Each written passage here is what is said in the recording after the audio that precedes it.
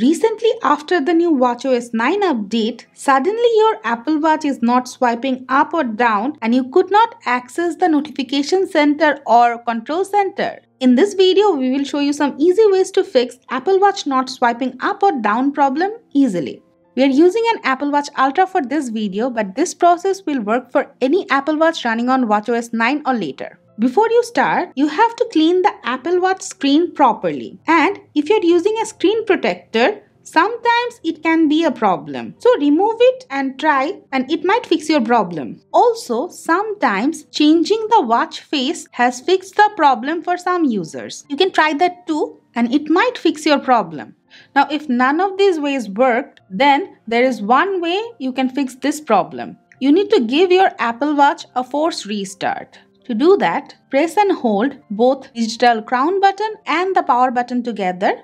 Keep holding them until you see the Apple logo. After that, it should fix your problem. So guys, these are the ways you can easily fix Apple Watch not swiping up or down. That's it for now. If you have any query regarding the topic, let us know in the comment below and always stay with our channel. Thank you.